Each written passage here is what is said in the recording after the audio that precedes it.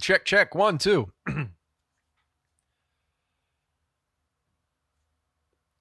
Don't fuck up. Don't fuck your self. Hi, everybody. Welcome to the Rude Cooking School Podcast. I'm your host, John Hauser III.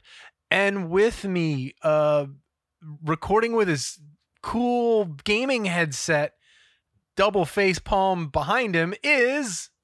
I was going to say don't fuck your mother because it's Mother's Day coming up. But my name is Evan the Mayor. Oh, okay.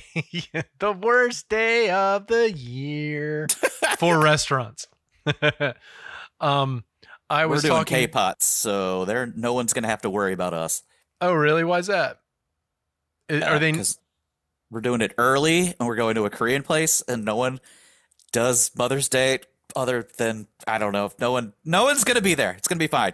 Oh, that'd be nice. Like, I was talking to a chef yesterday and mentioned Mother's Day, and they were like, "Oh shit! Oh my god! Oh god! It is this Sunday, isn't it?" And I was like, "Yeah, didn't you prepare for this?" And they were just like, "Yeah, but oh god." It just ruined my day thinking about it. Please if you go out for Mother's Day, tip like more than you normally would, because it's literally the worst day for all of them. Everyone involved, it's the worst day. We were also talking about a problematic restaurant off mic before recording, and I have to imagine that place is gonna suck. Oh God. One of the big problems with Mother's Day, and I rail against this every year, as dedicated listeners know, is the entitlement goes to 800, right? Oh yeah, like, yeah. Everyone thinks it's their perfect day and it's my day. And it's like, yeah, you're one of like millions. It's okay to feel special and have people treat you special on Mother's Day because goddamn it, you deserve it. But don't act like that towards restaurants because they're just trying to get their work done. And they're going to try to make you feel special. But when you go out of your way and be an asshole, you fuck it all up. You know? And yeah, I can't imagine what it's like at that place because Nobody's making big tips either. Oh, and yeah, that's the other thing. And I mean, honestly, we're talking about a place that has armed guards outside of it, and No it's a fun. restaurant. No good. Yeah, no good. Hey, Mom, let's go to the place with the armed guard. Yeah, no thanks. That's wild. Like, why anybody like that's a giant red fucking flag. It's not good. It's nuts. It's so nuts. Woof. Anyway, welcome to the Rude Cooking School Podcast. This is going to be a news episode, as you've seen from the title. We're going to just talk real quick about a couple things. I'm obsessed with Chicago dogs this week. I've made a bunch. I made some last night. They're very delicious. I made myself 2. I ate 1. I reheated 1 today. Still delicious. And to be fair, I only heated the dog up and had the rest of it cold, and it was awesome. So, have you ever had a Chicago dog? Yeah, I've been to Chicago once. Okay. We went to an O's game last week, and I got the stoplight. I got all 3. I got the red, yellow, and the green. Oh, where was that at? What place? Just at Pickles, the vendors outside. I just got some glizzies and I loaded them up. Are there hot dog vendors still around the stadium? I haven't seen any. Oh yeah. There's do they just not show up in like cold weather or rainy weather? Because every game I've gone to, it's been kind of that. We always go to Pickles before the game, and see, I don't go to Pickles. There's always a big old vendor doing like bratwurst and hot dogs, and there used to be a vendor right there at the convention center because we park across from the convention center and then walk up Pratt, and there's usually a couple guys on, I guess Conway Street. Yeah, usually Conway, and then in front of Pickles is where I would see them, but we don't go up Conway anymore. We just take an Uber. I will say there's a hamburger place. I think it's Fuzzy's Hamburgers. They have a stall inside, like right outside of where our section is, because we got season tickets, and we've gone to 3 games. The first 2 were like, wow, that kind of looks good. The first time we were like, wow, that looks pretty good. The second time, the fucking line was no shit, 70 deep. Fucking insane. I was like, no fucking way am I standing in line for a $20 hamburger.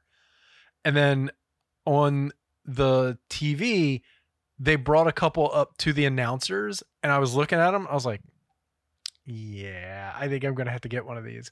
So we went, what was it, 2 weeks ago, and got the fucking hamburger. It's worth $20. It's a double smash burger, and it has caramelized onions and some sort of sauce. It's fucking incredible, dude. I was like, and me and Leanna were like, well, let's just share one. And within the first bite, both of us were like, I don't want to share this with you. We did wind up sharing it, but we were both like legitimately worth $20. And the line, we got there, and there was only like 10 people in line, and the line went real fucking quick because they were just banging them out. They got a giant flat top. Really, really, really good. I also got some boogs, and I hated it. I hate boogs. I can't eat there. It was the saltiest fucking thing I've had in a very long time, and it was like, I think $23 for a fully loaded sandwich and some fries, and I put way too much horseradish on it and blew out my nose. Yeah, you kind of have to. Yeah, it sucks. Yeah, Fuzzies. Fuzzies. Fuzzies Burgers. All right. Ask for it by name. Yeah, I think they have let's see. They have a place at Peabody Heights. They have a place at Camden Yards, and then I think they have a what do you call them? Like a zombie kitchen or whatever. Ghost kitchen. A ghost kitchen in Fells Point, like that one ghost kitchen that everybody comes out of Fells Point on Ann Street.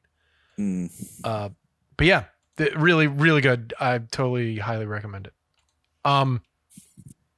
What were you talking about? Oh yeah, fucking Boogs is garbage. I get free tickets like from like every now and then that come with the meal. You know, you get a free Boogs sandwich, and every time I get one, I'm like, this is trash. Like it doesn't taste good. And I try to go, okay, can I get like the rarest beef that you got? And it's always just overcooked trash. Like it's not good. Yeah. So, yeah. And, you know, old people like it, and out of town people don't know what they're buying. So they're just like, oh, this is great because it has horseradish and onions. Yeah. But they've made a concerted effort to have better food at Camden Yards, and I'm all for it. Yeah, after all the negative press they got last year, I mean... Which was deserved. Almost anything's an improvement. I do kind of want to try the, 8-foot-long hot dog with the crab dip on it. They do. Another place that's outside of our section that I don't know what they're called, but they do a hot dog that's topped with cheesesteak stuff. Ooh. So it's topped with steak and cheese and onions and peppers and shit. And I'm like, that's the thing that Crosby keeps going, Dad. Yeah. Dad. Sounds pretty good. And I'm like, no, you've already eaten a whole fucking pizza, you garbage disposal. Jesus Christ. You know who didn't have a problem eating 2 whole fucking Chicago dogs last night? And broccoli and a giant plate of fries? Your wife. Crosby. Oh. God. Kid's monster. It's crazy. Who is cooking dinner right now? That's his new thing. He cooks dinner on Thursdays. He picks out what he likes, and he has to cook it. Leanna comes up with like a big list through the New York Times app for easy, under 30-minute recipes, and gives it to him, and then he goes, that. So tonight we're having teriyaki salmon over rice with bok choy. Nice. Yeah. So he's done like a Thai meatball thing, and he did cottage pie 2 weeks ago, and last week he did something that was really good that I don't remember. But yeah. Oh, he did what do you call it? Quiche. He did quiche Lorraine. Fancy. Yeah, which is just, it's egg pie with bacon. I'm making some sort of Dan noodle thing tonight. Nice. Yeah. Speaking of noodles and sauces and stuff, you got in touch with me last week because you had a giant onion plant. Yeah, I let this green onion that I jammed into the dirt like 3 years ago. I just let it grow. and unchecked. And grow it did. I don't know if you've ever tried doing this, but you get, the little bunch of scallions that you get at the grocery store. If you put them in dirt, they grow. That's how it started, as just a scallion? Yeah. And I just let it go, and it grew into like a tree. Turned into the Audrey 2 of fucking onions. Yeah, it really did. I mean, it honestly looked like that, that big metal menorah they put in the Inner Harbor during the holiday season. Yeah. It looked like that, but green. And it had this like seed pod at the top. And it's been raining a lot lately, and I'm looking at this thing, and I'm like, this thing looks like it's about to fall over, and fall over it did. Oh wow! So it burst like at the very bottom where it was coming out of the dirt, like, and the planter I have it in is not like super deep, very deep, yeah. Yeah, so this thing collapsed on itself, and I'm like, what do I do with like a tree's worth of green onion? The irony being, once I diced it all up, it was barely like 2.5 cups. Yeah, right. Because there were parts of it that were really thick and like almost trunk-like, so I couldn't really use it. And the other thing is, like, when you've got a big old honking green onion and you cut that thing open, it starts to ooze, like a slime comes out of it. Yeah. And it's really, really pungent, very oniony. And you told me, you were like, well, make this green scallion dressing from Momofuku. And I did. And it was ginger scallion sauce, and I made it, and then I put it over some cold noodles, and I used too much. And really? I'm eating it, and I'm like, my mouth burns. It was just like such ginger crazy over. Oh, okay. Like ginger and onion just burning my mouth.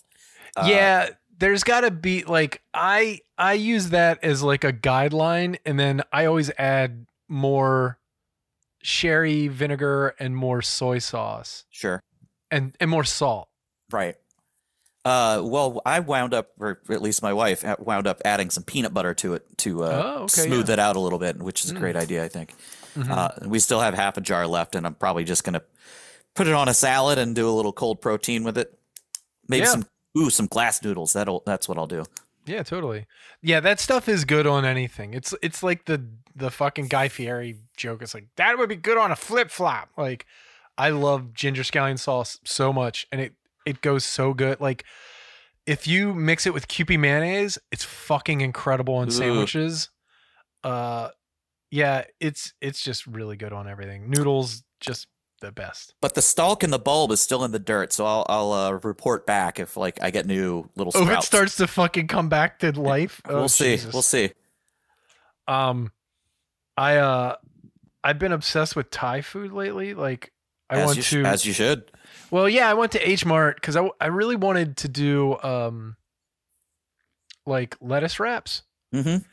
So I went and got, did like chicken lettuce wraps and bought like, what you think is not that much Thai basil.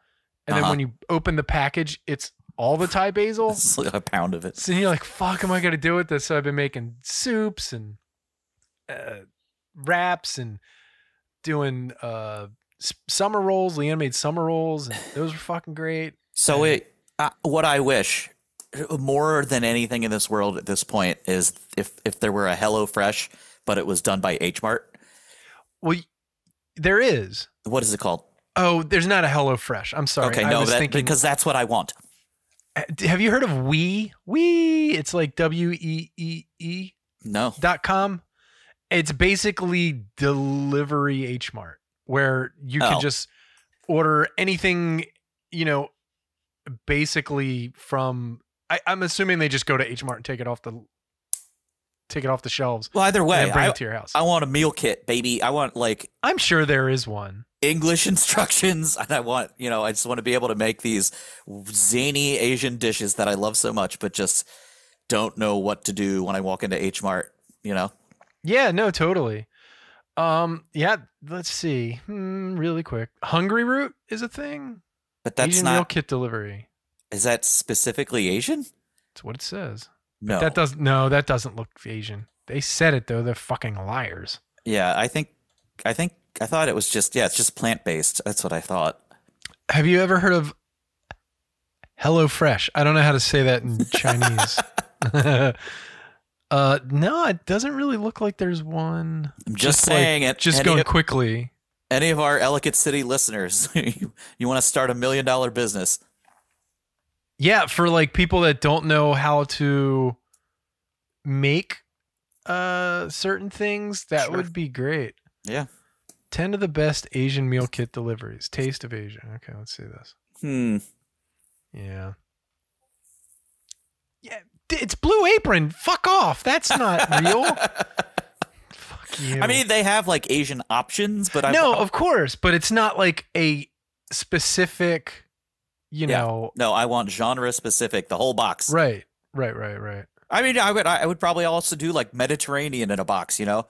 But Oh, here's one. Here's a Japanese one. no, But wait a minute. It's it's called HelloFresh again. God damn it! It's HelloFresh San. No, it's Umami Kit is what it's called. But okay. it looks like you can just buy stuff. This just looks like a site where you just buy ingredients, though. Why are they called meal kit? Umami bento box. Oh, that's on Amazon. Welcome to checking out Google. Yeah, well, if I find anything, I'll report back. But yeah, like, you know, I have a bunch of, I try to branch out with cookbooks and stuff. Like if I go to the library, I'll check out a bunch of cookbooks that I don't really know about and check out stuff. Like I have a Thai cookbook. I think I've made one recipe out because it entails basically stocking a whole new pantry. Oh yeah. You know what I mean? Like getting a bunch of stuff that like you'll use. I'm going to use a tablespoon for. Yeah. And I don't mind doing that, but like I'm like that with a lot of Indian spices. I have, you know, like a lot of cardamom and some of that other stuff that I've used at one time in the last like 3 years. You know, that's my fault. I got to look into some more of those recipes. You know what you should do with your cardamom? What's that? Start making your own chai. Chai. Yeah. I can give you a recipe. Okay, do it. Yeah, it's really easy. And read it to me right now. 8 cloves of clove. 10 cardamom pods. Two bay leaves. I also have a lot of star I do this anise. enough to where I actually can kind of recite it to you. I have a lot of star anise too, and star anise is in it. I put vanilla bean, or if you don't have that, just vanilla. Clearly tea, black tea, cinnamon, black peppercorns. Yeah, it's really good. It's one of those things you make a big pot of it, and then you have it for the week. Like you just put it in a pitcher. It sounds good. I mix it half and half with milk to go with, because I already put honey in it on the tea side, so you just thin it out. It's really good. Yeah, I fucked up and I tried to make my own 5 spice powder, which I did, but I did it in the like little single serve Ninja blender, you know, the cup that you turn it over and it grinds everything up. It scraped the shit out of the inside of the cup. Oh. Because you're just basically cutting up bark and like shooting it around. Right. It's not made for making powders. No. Okay. Ew. I have a thing that Leanna bought me. It's got 2 little carafes. One is a spice grinder, and then the other one is like a 4-bladed mixer. So like when I make ginger garlic salt paste, I just put it all in there. The blades. Yeah, I gotta get one of those because it's such a little device that saves you so much fucking time.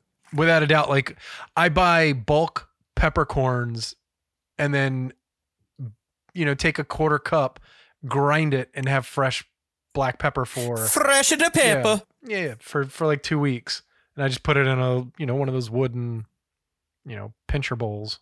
Yeah, with a cover. Someone for our wedding gave us like a cream and sugar little tea set, and I put salt and pepper in it. Yeah, because that makes sense. So what I was getting to is I was going to, like, tomorrow is Crosby's last dance of the year. We have everybody over. I make pizzas, and I was like, maybe I'll make the 4th pizza because I make 4 sheet pan pizzas. I was like, maybe I'll do like a Thai inspired, like Thai chicken pizza because I'll make like a Thai basil pesto and chicken. And then Leanne was like, just make another cheese. It's fine. That's all everybody wants. All the kids want is the cheese. And Why are there peanuts on this pizza? yeah, well, that was going to go on the pizza too, because that's one thing that I always buy at H Mart. Just a bag of peanuts that then you can roast at home. Sure. And throw your own salt on it. It's so fucking good. H Mart. I got blood sausage from there a couple weeks ago. That it was just hanging out, and I was like, you know what? I'm gonna eat that blood sausage.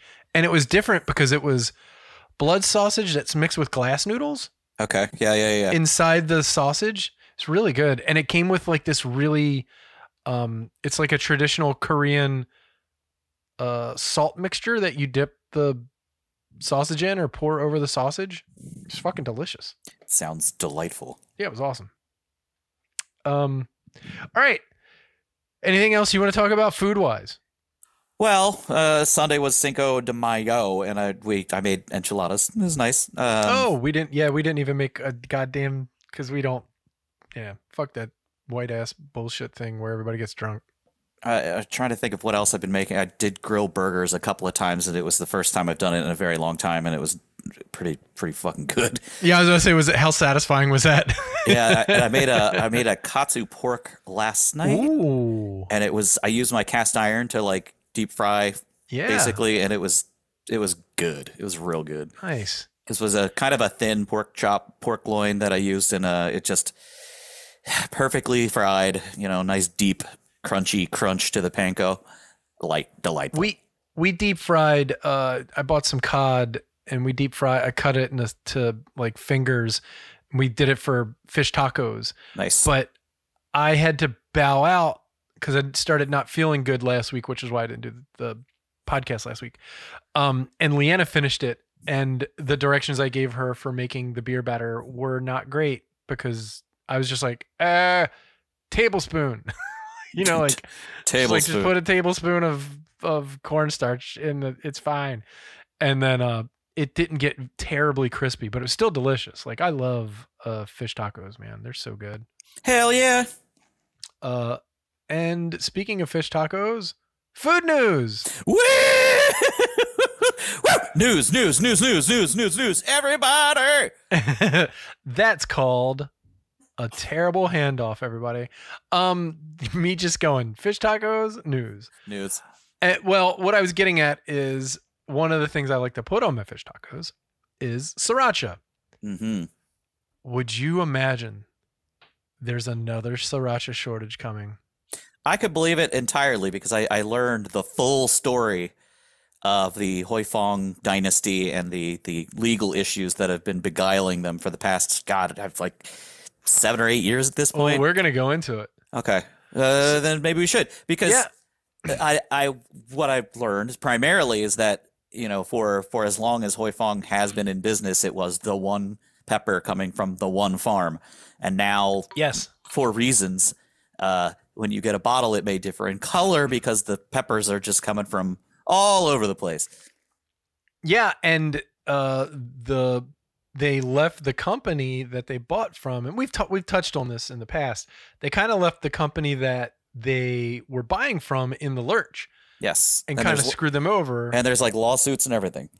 Yes, and we're gonna get into that. And the pepper company might get the last laugh. Interesting. So,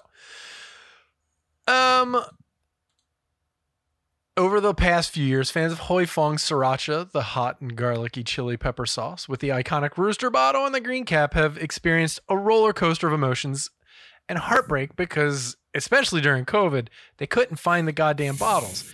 And there was a point where people were selling the bottles like online because, of course they were, because people are awful fucking money monsters, for $30, and people were buying them. Like, it's pretty easy to just print that label out yourself. And like, you could order off Sticker Mule or something and put it on just a blank bottle. It's fine. Yeah, that's true. You know what else is really easy? Making your own fucking garlic sauce. It is pretty fucking easy. Even the fermented stuff is pretty basic. So the Washington Post reports that after years of wavering ability and recipe change, Hoi Fong is facing severe weather that threatens its pepper supply. Conditions that could lead to yet another Sriracha shortage. But I'm going to get into that Washington Post article after this because they did a taste test of Hoi Fong compared. So the people that they fucked over with the peppers were like, what are we going to do with all these peppers? Let's make our own Sriracha. Yeah. Fuck them. It's pretty easy. So, yeah. So they did it, and now they're like number 2 in the Sriracha game, basically. Good. And a lot of people swear by them because their shit tastes like original Sriracha. Oh, yeah. Surprise. It's the legacy pepper. It's the pepper, right. Hoi Fong recently canceled all forthcoming shipments to wholesalers and notified them that Sriracha production is on pause until after Labor Day. Nearly 4 months from now. In my brain, I went, oh, well, that's not bad. Labor Day is like in a couple weeks. I always get Memorial Day and Labor Day mixed up because I don't care about either one of them. There is currently a severe drought in Mexico where Hoi Fong's red winter jalapeno peppers are grown, and the high temperatures and dry conditions can cause the plants to stop ripening altogether, never achieving their prize red color. Is that what happens to all my peppers in the summer? Is that what's going on? Yeah. I always get jalapenos that work out kind of good, and then fish peppers that don't do dick. Yeah, the fish peppers are finicky, but most of the jalapenos, like, I like to get them in between when they're multicolored because once you make a hot sauce, it's orange. Hence, when I used to make it professionally, I called it Oreo sauce because it was orange. Nice. I have a Sriracha recipe right here. I've had it on my Google Docs for over goddamn 12 years at this point. Because you should post that to the Rude page. Maybe I will, Millhouse.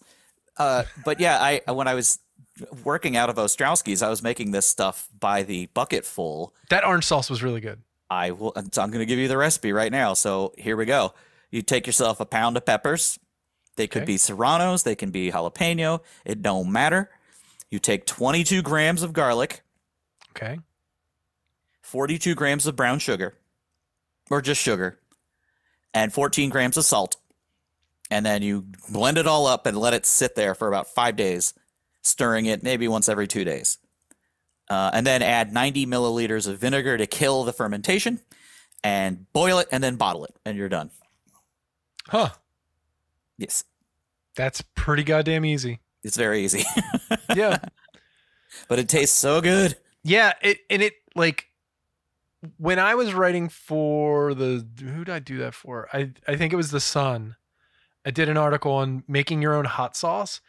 And so many people got in touch with me and were like, I never knew how easy it was. Like, yeah, dude, it literally is just blending up fucking. It is one of those things that once you discover how easy, there's no magic. You just you blend it all up and you strain it through a thing and you put it in a bottle. That's and now you know why some fucking meth head in Arkansas has fucking, prolapsed asshole sauce. Right. That he made himself because any fucking idiot can literally do it. Yeah, and then you print out a stupid looking label and you put it in a shop that's in the Inner Harbor and somebody buys it and it sits in their little collection for the rest of their life. Yeah, they never try it. Fiery camel toe hot sauce. Yeah. Tumultuous taint sauce. If you want to find out the dumbest names of pepper, we did an episode on it. Just look up Rude Cooking School hot sauce. We did an episode on the worst fucking names I could find and they were something. Oh shit, I forgot to tell you this. Or maybe I didn't. Did I tell you this? That the wedding favor at our wedding was the hot sauce that I made. It was the green sauce. I think I gave you a bottle of it a long time ago. It was very good. Crosby loved it. I have many more bottles and you can have them. Oh, great. Yeah. That was actually the first hot sauce I think Crosby ever legitimately was like, can I put that on my food? Yeah, because it was so fruity. Yes, that recipe is a bit different because it has lime juice and cumin and cilantro in it. So it's a completely different, little guy. Mm-hmm. It was great on fish. Yeah, I think that's what we were putting it on. Because I'm a big cod fan. I was putting it on cod. It was really fucking good. So, let's see. According to a letter obtained by the Post, The company says the peppers haven't achieved the ideal shade. They're still too green, and it would affect the hue of the finished product. As such, Hoi Fong will wait until the next growing season later in 2024.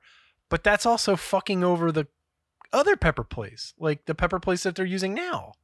If they're not taking the product. Yeah. What? Why won't Hoi Fong just put out a green fucking Sriracha? Who gives a shit? You can do it. I did it. It's just fucking jalapenos. Like, it does have more of a vegetable-y flavor though. If it's green, sure. The red ones are a lot sweeter. More like borophyll. We get it, but like chlorophyll. But it would still taste delicious, and you could come up with a new product. Sure. Just pivot. You fucking ding dongs. Like, I really don't like. Like, I'm never buying another bottle of Hoi Fong Sriracha after what I've read. So you don't have to. Yeah. To the casual observer, this shortage might not seem like the biggest deal. After all, there are dozens of varieties of Sriracha available in most supermarkets and specialty shops whose supply doesn't appear to be threatened as Hoi Fong's is. Yet the prevalence of Hoi Fong is arguably the reason that any other brands have proliferated in the United States at all. The product debuted in 1980 at a time when America's global cuisine was more siloed, and it took decades for Hoi Fong to make the leap from Asian supermarkets to the American mainstream. Even now, in an age of endless fusion and experimentation, the Rooster bottle's sweet heat and garlicky punch maintains a dedicated fandom, which is why you see so many fucking morons with tattoos. Yeah, I mean, I feel like that was what, like the mid 2010s that Sriracha hit peak annoying, and and it was just like I put that shit on everything, and I'm like when people made it their personality. Yeah, I mean, for a condiment that's been around since like the 80s, I'm like, what? Okay, all right, sounds good. Yeah, I had a friend who literally was like, he had like a little bottle of Sriracha he traveled with, and I was like, it doesn't need to go on everything. It doesn't. There's no reason. I have found that, like, even if I try to, what I will do if I'm having some French fries, I'll do a little squirt in my ketchup and blend it up, just to give it a little extra wang, a little kick. Yeah, that's great. But by itself, I can't think of a whole lot of things. It's because to me it is it's just a hot sauce. It's not like a ketchup to me. No, it is a little too spicy to just dump on whatever. Some people do, and I don't mind it by straight up, but like it needs to be mixed with things. Like, the other thing is, like, you can go down to Restaurant Depot and get the generic version for like a case for like $12, right? And it'll last you your entire life, right? And it's pretty close to tasting the same. It is, especially when you add it to like a stew or a food that it has more than 2 ingredients. But I think a lot of people really like the straight source stuff, like. Yeah, they think it's fancy, but it hasn't been from one farm in a while. Right. So you're still just indulging in sort of, I mean, at least it's one facility. It's not like owned by Kraft or Yum Brands or whatever. Yeah, no, totally. It's good that it's still Hoi Fong. But they're starting to get a little, they're just they're being dicey because they used to do their contracts on a handshake, and then the guy just decided to fuck off and wasn't going to pay the farmer, and the farmer's like, I got to take you to court. Yeah. So, quote, it's a double-edged sword when the success of a particular sauce comes from a jalapeno that can only be produced in California or Mexico, unquote. Climate scientist Guillermo Murray Tortorello told the Post, yes, California. Until a protracted legal dispute dissolved the partnership in 2016, Hoi Fong's peppers were supplied by Underwood Ranches, a California-based business that now produces its own competing sauce. Hoi Fong is facing severe weather that threatens its pepper supply that could lead to more shortages. This is far from the first hiccup Hoi Fong has experienced in recent years. In 2020, like so many other consumer packages, the Sriracha experienced shortages due to the combination of COVID-spurred supply chain issues and a drought that was affecting the crops. This is going to be like, we're going to be doing more like, oh, the crops are fucking up because of climate change Sorry, guys. Have you explored like bird flu and how that's going to be fucking up like I don't even want to get into that. Everything. It's nasty right now. Yeah, I was like, people are whining and complaining about inflation at the grocery store because eggs are $6.50, and I'm like, yeah, it's because all the birds are dead. Yeah, like, we're about to deploy millions and millions of vaccines so that we can save the chickens. When like all these other weird animals are getting it, like harbor seals and polar bears and shit. Yeah, it's fucking crazy. Cows are going down all over the place. Milk's tainted. Deregulation, everybody. It's great. Woo, I need my raw milk. Yeah. Oh God, the raw milk's dicey on a good day. Yeah. You know, like when you introduce bird flu into it. However, when the company suspended production again in 2022, citing similar climate issues, Underwood Ranch told CNBC in 2023 that it could have met the demands had it still been Hoi Fong's supplier. The latter had instead been sourcing its pepper from Mexico and was thus facing down Mexico's drought. And probably the reason that they were getting Mexican peppers is because they were probably cheaper. Oh, yeah. By a lot, probably. So, yeah, you know, this is what they're doing, blah, blah, blah. So let's get into Hoi Fong and... Should be noted also, if you have 4 pepper plants and you grow them throughout the season and you pick those peppers and you freeze them, you'll have like 8 pounds of peppers by the time you're done. It's a lot of fucking peppers. It's a ton. It is crazy how many peppers a pepper plant, like a little pepper plant that you can go to like Ace Hardware and pick up. Yep. Will fucking kick out more peppers than you know what to do with. Like I did when I had a bigger back patio, I grew a lot of peppers. And I had to take like a shitload of them, make them into one of those bouquets and just string it up and dry them out. Mm-hmm. And it's still in my kitchen. Like we just don't use them that much. Yeah. Like, so see that you take that and you make like salsa roja from. Yeah. I mean, I'll peel one off on occasion when I make like a kettle of chili, but it's just like, I'm not using peppers every day. Right. But I should probably start looking into it because I can give you a really good salsa roja or even like maybe a pepper relish. But if it's for the dried stuff, you want to make like, you know, taqueria style salsa roja, which is basically no vinegar, just hot. Or you can do like salsa macha, which is like, you know, those peppers and then some really like chili Colorado or something that's like really chill and not so hot, but with a bunch of like peanuts and sesame seeds. And then you fucking blend all that shit up. It's so delicious. And it's like you kind of toast the peppers till they're almost burnt, so it's like a real smoky flavor. It's so good. Yeah. I'm just saying. It's good. I have like 7 pounds of peppers in my freezer and I'm like, I'll eventually use them all. One of these days, Peppers, I still see you. See, that's when you just make a giant mess of like fucking, what do you call it? Pozole. You know what I'm saying?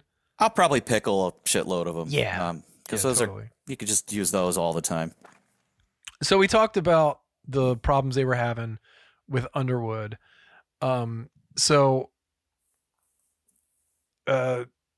Let's see. I'm going to skip some of this stuff. So Craig Underwood, the owner of Underwood Ranches, who with his main buyer gone, was sitting on a massive amount of peppers. He did something that sounds like it's straight out of a Hollywood script. He started a rival brand, producing his own line of hot sauces, including a signature sriracha that bears the logo of a dragon in place of his former partner's rooster, and a black cap that replaces the green sauce instead of the green one. It's a pretty great bottle. It looks really cool. It looks kind of like the Cobra Kai of hot sauces, to be fair. Title of the episode. Some fans are saying that Underwood's sriracha blend tastes like the old Hoi Fong stuff. That is because it's made from the peppers that were OG. So when the two Nemesis brands come together, they tasted both, right? So let's see what they had to say real quick. So there's a bunch of pictures of all the stuff that they made. So roasted broccoli tartine with spicy whipped beans, which looks really good. Salsa. So this is kind of the stuff they made with it. Salmon with sriracha and lime, which looks good. BLT with sriracha mayo. Sheet pan duck with orange sriracha glaze. That looks fucking awesome. And baked sriracha chicken breast. I'm assuming they made all these and did the taste test. Roast beef banh mi with daikon, carrots, and sriracha aioli. Squash with chili yogurt and sriracha sauce. And turkey cranberry and sriracha strata. Wow, these are fancy. This is all from the Washington Post, by the way. The Underwood sriracha immediately jumped out as the more acidic of the pair, while the Hoi Fong had a sweeter note. The latter seemed more redolent of garlic, too. The new brand, perhaps because of its pedigree, it's owned by a pepper farmer after all, seemed to have the more predominant pepper flavor. And everyone agreed that it packed slightly a little bit more heat and a deeper flavor than the original. Hoi Fong's offered a 1-2 punch of garlic and then the sweetness. So it seems like, they ultimately were like, well, it's really close and we can't figure out which one we like better. But, I would go for the other one. So this is the thing. You can snag a bottle of Hoi Fong for about $5. And then you can get the other stuff. I think 2 bottles for $8. So it's way cheaper. So, or make your own. Or make your own. Yeah. I mean, honestly, now's the time to do it. Go and get a cheap pepper plant, put it in a pot. You really don't have to do shit to it. Like, it will fucking grow. You might have to water it every now if it's a little droughty. Water it, but also if it gets stemmy, start to like bush it a bit, because that's how you're going to get more peppers. What's that mean?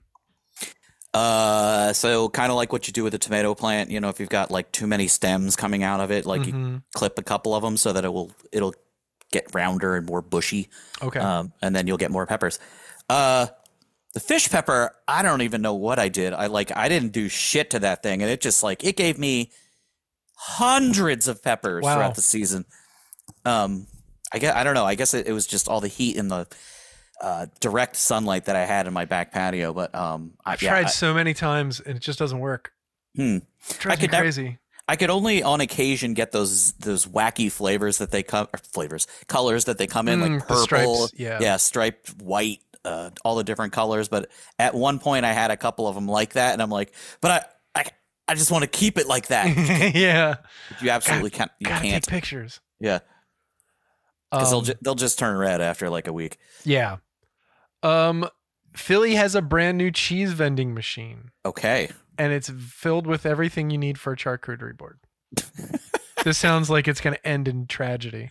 Remember that love robot that got the shit beat out of it? Yeah, the hitchhiking Philly? Robot. Yeah, it's that poor guy. They beat him up. So Perrystead Dairy, located in oldie, it's got an E on it, Old Kensington neighborhood, has officially opened the city's first self-service cheese dispensary.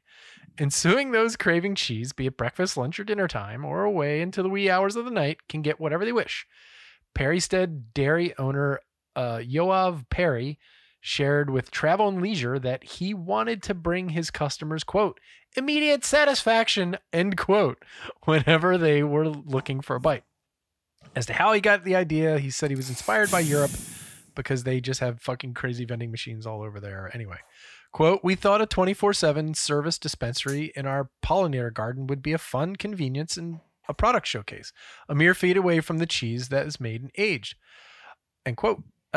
Inside the machine, guests will find a variety of the farm's cheeses, including the cow's milk called Intergalactic, which placed second in the 2024 World Cheese Awards, and even some charcuterie items like meats, preserves, and crackers to round out your snack time. And the machine is also stocked with charcuterie boards made out of marble, wood, or slate. That sounds really weird. And he said he's going to start stocking cheese knives too. And for the month of May, which happens to be American Cheese Month, Perrystead said he is also offering a limited edition cheese named Umbra, which is made in collaboration with Murray's Cheese Shop in New York. We all know Murray's Cheese Shop. That place is like goddamn cheese heaven. As to how the community is responding to the new vending machine, it appears to be a resounding hit. if you take a look at the comments on the cheese producer's Instagram, people are leaving words of praise like, I'm ready for this idea to become the next trend. And I've got cheese here this afternoon and need to get another fix soon. And that's it. We've reached the pinnacle of civilization. Because I always imagine that's how all those people sound like on fucking any... Everything's blown to the nth degree because they're all fucking different. Hyperbola. Yes. No one knows what hyperbole is, but they all do it all the time. That's the end of that story. On to this. So, was it you and I were talking about hot dogs back in the day that were stuffed? Yeah. That had like chili and shit in them? Yeah. Guess who heard our plea? Oscar Mayer.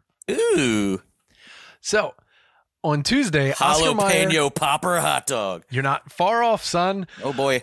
On Tuesday, Oscar Mayer introduced its latest innovation. Innovation from the 80s, you fucking ding-dongs. Stuffed dogs with 3 different flavor fillings. Quote, our ambition is to spark smiles and be the indisputable leader in taste, which is why we... Who's this person sound like? It's a woman. I'm not going to do a woman's voice. Which is why we reimagined the iconic Oscar Mayer wiener to meet the evolving preferences of our consumers. Molly White, the vice president of marketing for Oscar Mayer, shared in a statement, whether seeking a spicy top or a pop of cream cheese, we strive to feed our fans' appetite for category offerings that are currently only available from quick service restaurants. Okay, great. The new stuffed hot dogs come in 3 new flavors: cheese, jalapeno cheddar, and chili cheese. You know what you can guarantee with all 3? Diarrhea. According to the brand, it took inspiration from quote unquote fans' favorite. Why would it be quote unquote fans? Fans' favorite restaurant offerings because millions of consumers requested extra spice for their food last year alone, inspiring key ingredients for new recipes, including real jalapeno peppers and chilies, quite literally put into the hot dogs. Oh God, it's crazy. So people have been asking for this for a while. So you're going to get an 8-pack for $5, $4.99. That's not bad. It's fine. It's totally fine. So be on the lookout. I'm not going to read more of this stuff because it's all boring stock market shit. And, we don't need to know that sales are up a whopping 10% of annual hot dog sales. We're just trying to really explore the evolving niche flavors that our consumers are craving. Yeah, it's such fucking like, our quadrilateral silos. Yeah. Predict that whatever. What was the food news topic that was like we're utilizing AI to make this food? Fuck you, yeah. Oh, speaking of AI and robots, have you heard this? Have you seen this? That everybody's favorite governor Ron DeSantis banned lab-grown meat in Florida, even though none of it is commercially available. No. But he's being like this is the party of the free, right? Yeah. Individual liberties and free market capitalism. I'm gonna ban this product because I think it's creepy. Yeah, it's not the farmers that are paying the beef industry that's paying him millions and millions of dollars. Right? Are the cow farmers afraid of lab grown meat coming for their business? Yes, they are. Right now, though, no, I don't think so. And during his little speech about what a great law this is, he was like, "Yeah, well, they're trying to take away our hamburgers. They even want to make us eat bugs." And I'm like, "Well, have you ever had a crab? Yeah, you ever had a lobster?" Also, you're in Florida. You're going to be eating bugs before everybody else, buddy. You don't even know. I mean, the rest of the world eats lots of bugs. I think crickets are delicious. I think the continent of Africa would like to have a word with you. Yeah, Mexico has tons of fucking especially crickets. Mexico. Jesus, what an idiot. Yeah. Why people? So, you remember we covered a thing a couple months back where some senator or something was trying to get milk can only be from fucking animals. We can't call almond milk. Nut milk, not real milk. I think there's been actual movement on that in Oh, terms of sure. regulation. Is like, well, what if we just call it beverage? Right. And there's been some, I guess because like the almond milk producers are like, no, we want people who usually drink cow milk to drink this instead. And I'm Yeah. like, yeah, but people know the difference. Like they know what they're doing, especially anybody that's like going to buy an almond milk isn't looking at it and being like, well, it's not called milk. I don't know about Right. this stuff. Right. Yeah, it's fucking weird. Let's have an update on our favorite lemonade that's killing people. Oh, baby, Panera. Yeah. So Panera has dropped the controversial charged lemonade from its menus. This happened just this week, by the way. It's been killing people for like 4 years. In 2022, or for 2 years, Panera launched its charged lemonades, which at the time it said were made with quote unquote plant-based caffeine and came in 3 flavors: strawberry lemon mint, Fuji apple cranberry, and mango yuzu citrus. All of them sound delightful. Mm-hmm. The lemonade was available in 20-ounce servings, which Panera said came with the quote unquote same amount of caffeine as the Panera 20-ounce dark roast coffee. I would also say that a 20-ounce coffee is too much coffee for anybody, but that's but also the 20-ounce lemonade probably has a bunch of ice, so it's probably not actually 20 ounces. Well, however, following 3 separate lawsuits about the lineup, the brand is finally phasing out the drinks. Well, the issue was, as CNN explained, the lawsuits People were dying. The high levels of caffeine available in the drinks led to deaths of 2 customers and led to ongoing health complications for another. And other people were getting fucking crazy heart issues because... Right. Why is my pulse 108 after eating this or drinking this lemonade? So, as we had talked about before, a college student who had a congenial heart condition consumed congenial. One of them. Yeah, it's a very polite heart. Sorry, congenital. It's not congenial. Sorry. So, and she had a heart attack and died a couple hours later. She did not understand that there was caffeine in the drink because she just thought it was like a regular ass lemonade, right? Because that's what it looks like. Like, why would you put fucking So despite her death, they kept it on the menu and they kept going with it. And then another person died. And then I think when we were like actually reading about it, it turned out that there was like crazy amounts of caffeine comparatively to the coffee, because like you said, they had to mix it with ice. So it's like way more jacked up, I think is what the issue was. So yeah. And all the sugar and shit, like, anyway, can't get it anymore. Thank God. Don't kill yourself with fucking Panera. Because I think the other person that died, the guy didn't realize that it had so much caffeine. He drank like 4 of them. Right. And it was like enough to like kill a small elephant, basically. All right, I'll let you choose. Why is cold beer better tasting? Paris restaurants are duping Americans. Or what's the last one I got here? Plant-based cheese wins, then loses prestigious dairy competition. I like Americans being duped. Okay. This one's good. Because we're stupid. In the Olympic run-ups, Paris restaurants are accused of duping customers into tipping bigger. Oh. Oh, wait. No, I thought this was about food. No, the summer 2024 is bound to be different, especially in France. What with the enormous July-August spike of an estimated 15 million extra tourists piling into the place for the 33rd Olympiad. It's going to make Paris even stinkier than usual. Ugh. Which actually Paris is very stinky. In an ordinary year, France is one of the most visited countries on Earth, averaging just under 80 million international arrivals, to say nothing of native French tourists. But even for France, the extra 15 million is a big number to absorb over 3 short weeks. In anticipation of that, prices in Paris have risen dramatically for food and drink, for methods of transportation, and for accommodation. The 3 most vulnerable budget areas for the travelers to the city.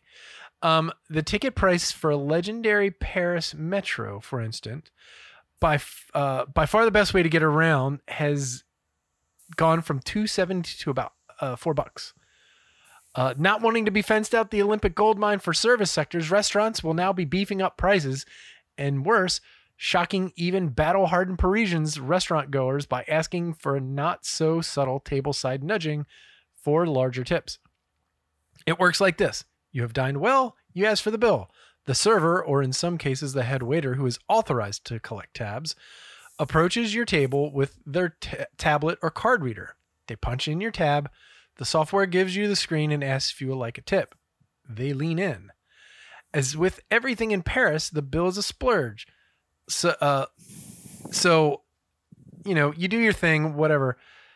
And just like that, you've been ripped off to the tune of like $30. The issue is they don't tip basically in Paris. Yeah.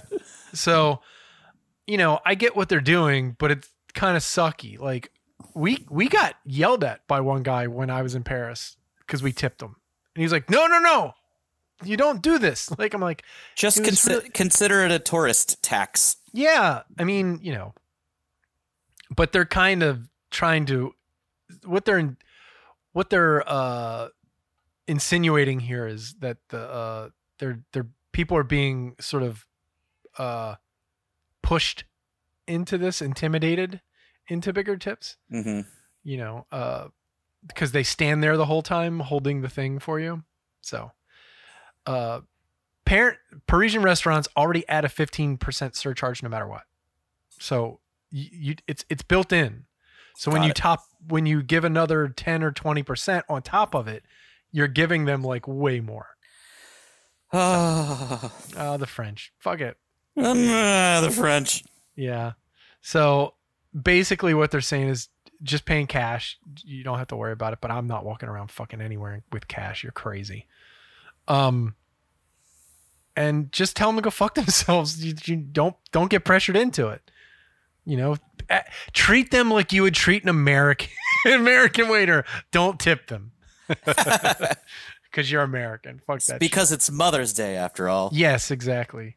The plant-based story is basically someone made a plant-based blue cheese and submitted it to a cheese competition and it won. Okay. And then all the people that make real cheese out of cow's milk got butthurt about it. And we're like, yeah, you can't do this shit. It's not actually cheese. Yeah, so they took them out of the winning, and then now it's like a big stink. But apparently the fucking cheese is awesome.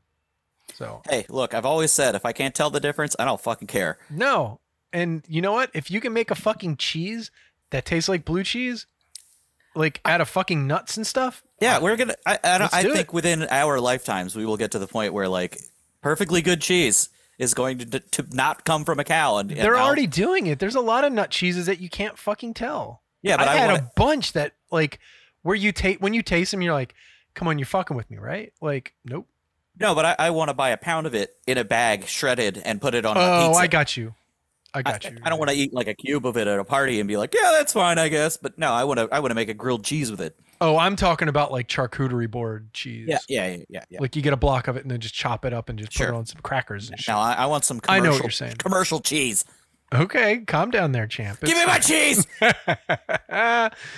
And ester clusters in beer are more chain-like at colder temperatures. So there you go. It doesn't taste as ethanol-y.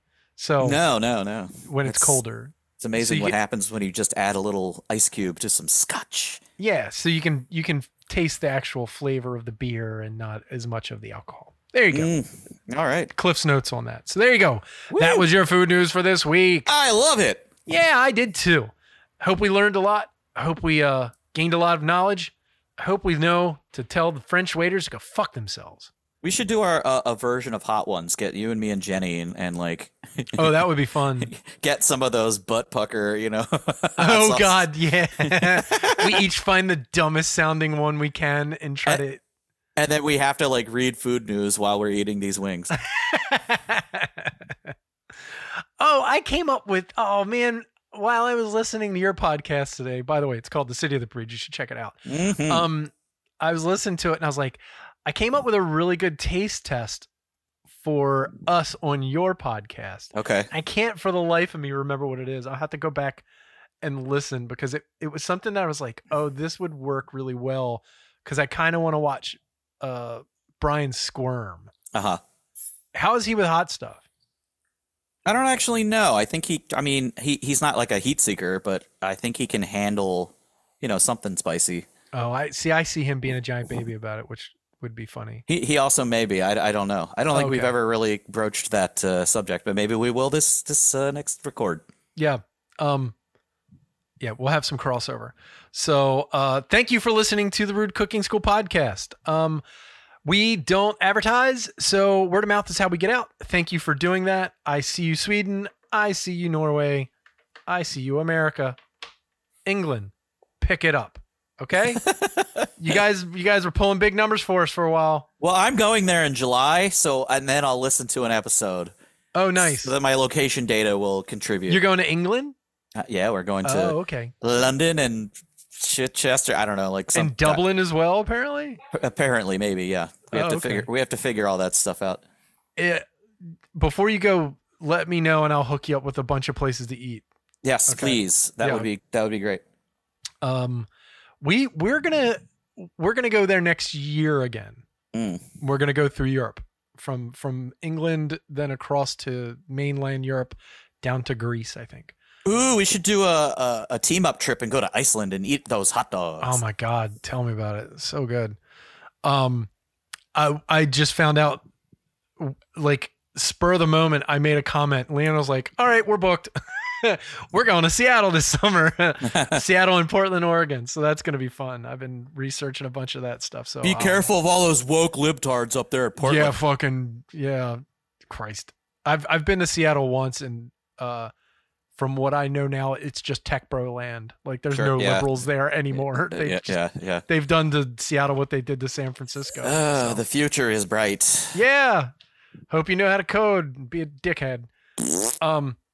But yeah, anyway, listen to our podcast and tell people you like it, and rate and review us wherever you listen to your podcast. Yeah, mine too. Really, really important. I'm getting to your fucking podcast. I'm talking about mine. Well, hurry up. I got to make dinner. Fine.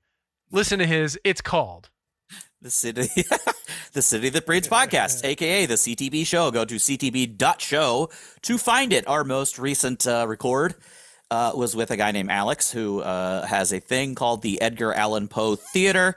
They are doing an event called Doomsday this month, where they read Edgar Allan Poe literature for 24 hours straight. And this year, they are simulcasting in many different countries across the world. It should be very cool, and it was a fun interview. And you get to hear Brian ask the guy about the sex life of fucking Edgar Allan Poe, and that guy just go like, Poe got it on. Probably at least Poe is dipping his fucking wick in a bunch of stuff. He's mostly opium. Yes, yes, and laudanum. Yeah, laudanum tainted whiskey. But anyway, check his podcast out. It's really funny. It's really good. Please do. And you'll learn about fairy porn books, which is a whole other thing. That is also true. Which I felt seen because I read those books myself. Court of Thorn and Roses. It's great. Check the series out. You get to listen to porn and basically war, people fucking killing each other. It's great. Anyway, I will see you next week. And for the Rude Cooking School podcast, I'm John Alza III. Don't yuck my yum. And don't eat 3D printed chocolate. Yeah, what? It's sure. The words to live by. Thanks, everybody. Have a good week. Bye.